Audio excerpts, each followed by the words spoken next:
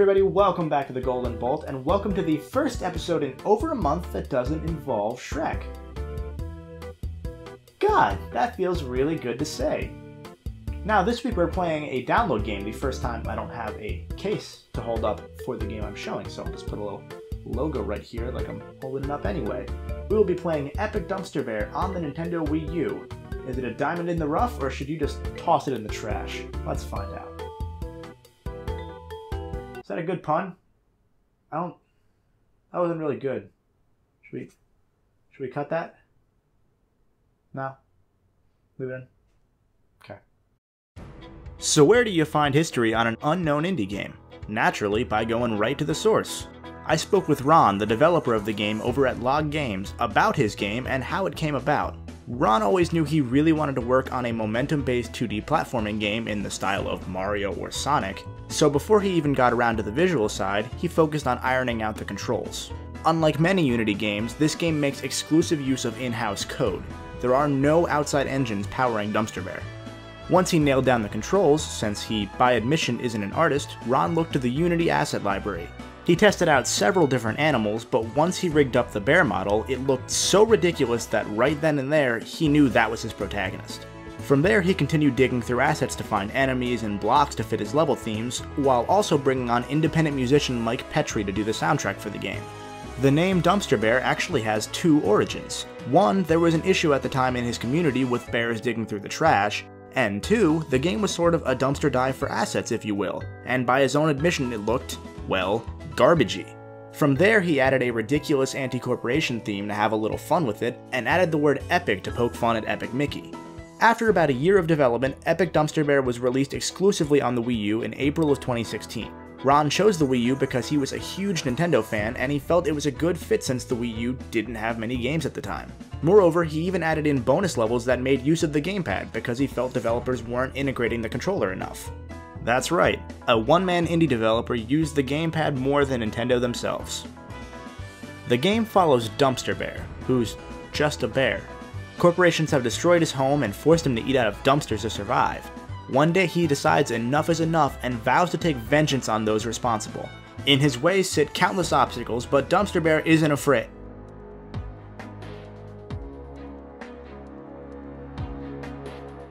The bee was brainwashed by corporate interests. Well, maybe he should run for office. The game isn't even trying to take itself seriously when it comes to the story, and I love it for that. Lines like that are just hilarious, and the over-the-top style made me look forward to progressing more in this game. It starts off ridiculous and only gets more so. By the end, you're in f***ing space, destroying a corporate space station and fighting a space dragon. Whatever that is. I don't even care, I love it. There are even these little pieces of bear-themed information on the loading screens which add an extra little bit of charm. The story of a 2D platformer is usually meant as a catalyst to keep you playing, something to keep you going forward. Dumpster Bear's story did that for me. That said, just like I did with the 2D Mario games, I won't be giving this game's plot a score, it's only fair. Epic Dumpster Bear is a 2D platformer heavily inspired by the Mario series. You can tell that right away just by how the levels are designed. They're very simple, blocky levels that focus on tight platforming within the game's core mechanics. Dumpster Bear can run, jump, wall jump, and even grind on rails. He can only take 2 hits before he dies, although if you want to spend some coins on harder levels, you can buy an extra 3rd hit, though that only lasts for 1 use. Just like the later 2D Mario games, there's one checkpoint in most levels, which both hides any tedium that would come from death, and does a great job allowing the levels to flesh out a bit compared to if we had no checkpoints at all. That basic synopsis is pretty much all you're going to be doing throughout this whole game. That's not to say there aren't a couple of gimmicks, there are, such as a bomb power-up that functions like the fire flower, a set of wings that allows Dumpster Bear to fly and throw fireballs for some reason, and a fart power-up that gives Dumpster Bear the ability to double jump. However, the power-ups are used sparingly, almost too sparingly, honestly. Almost all of the game's 50 or so main levels are just Dumpster Bear with his basic abilities, with the power-ups being relegated to their own levels or the boss fights. I almost wish we had more levels that made use of those power-ups because there was a lot of room for experimentation on that front. I was totally expecting a bullet hell auto-scrolling section with the wings power-up, but I never got one. On top of the power-up specific levels, there are also some puzzle levels that make use of the Wii U's gamepad. These are pretty fun as well. Each one has 4 color-coded objects that you can activate or deactivate, and the objects vary based on the world you're in. They may start as platforms that you have to activate to move, but by the end you're playing with portals. They're a nice side dish to the main course, but nothing more than that really. Even if you do include those extra things, you're probably thinking that this game sounds too basic, and you'd be wrong.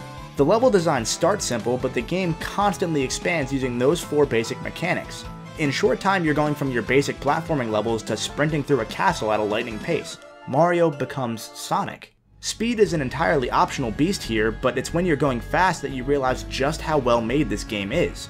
The levels, just like Sonic, albeit to a lesser extent, usually have a more difficult upper path that cuts down on time if you can manage to stay up there. Hell, just like Sonic, this game has bumpers that knock Dumpster Bear around, which he can use to bounce towards alternate paths as well. The more difficult paths are incredibly tight, I'm talking 1 block wide platforms sometimes, but when you're in the moment you never sweat about it. The levels are so meticulously made that you get a feeling of euphoria when you're blasting through them. Each level truly feels like a progression from the last, and each world introduces new concepts and new enemies. Now, many of these obstacles are clearly inspired by Mario, such as fire bars, hammer bro mummies, and flames that jump out of lava, but many of them are also on the unique side, like corporate drones that carry cows, and the cover for an Avenged Sevenfold album. By the time you're in the space station dodging Tesla coils, lasers, and missiles, you feel like a pro. Perhaps an even better indicator of how solid this game feels to play is in the player's muscle memory. It's nuts how easy this game is to pick back up. There aren't many games I can put down and then come back to later without losing a step. I had to put the game down for about a week 2 different times during my recording of Dumpster Bear, and as soon as I picked it back up, I immediately felt one with the bear. There was no warm-up phase like I have with many great platformers. I could just go and trust myself and the game's mechanics.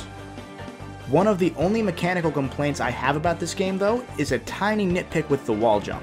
In this game, you have to hold in the direction of the wall you're on, not in the direction you're jumping towards. If you switch directions before you jump, Dumpster Bear lets go of the wall he's on, which is a bit counterintuitive compared to many platformers, and led to a couple of deaths early on. It's something I got used to over time, but it still felt a bit off. The same goes for the timing of moving objects and enemies.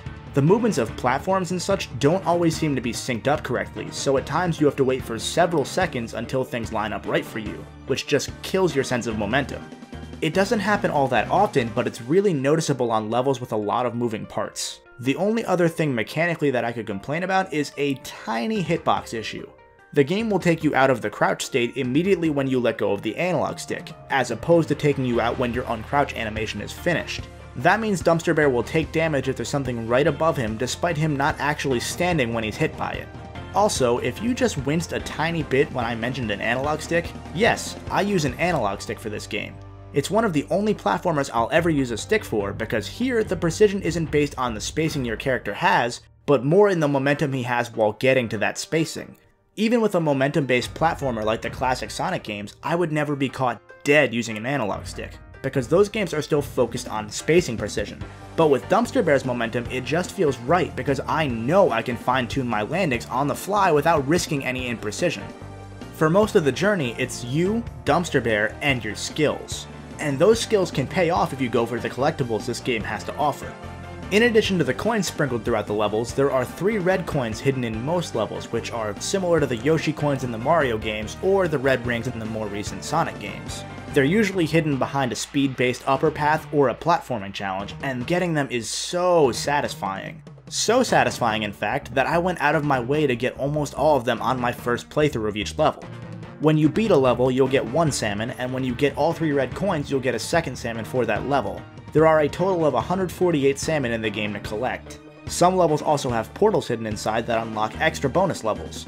Additionally, each regular level has this target at the end that Dumpster Bear jumps onto, sort of like the flagpole in Mario. You're given a score based on where you land on that target, and you unlock Miiverse stamps as your overall target score grows.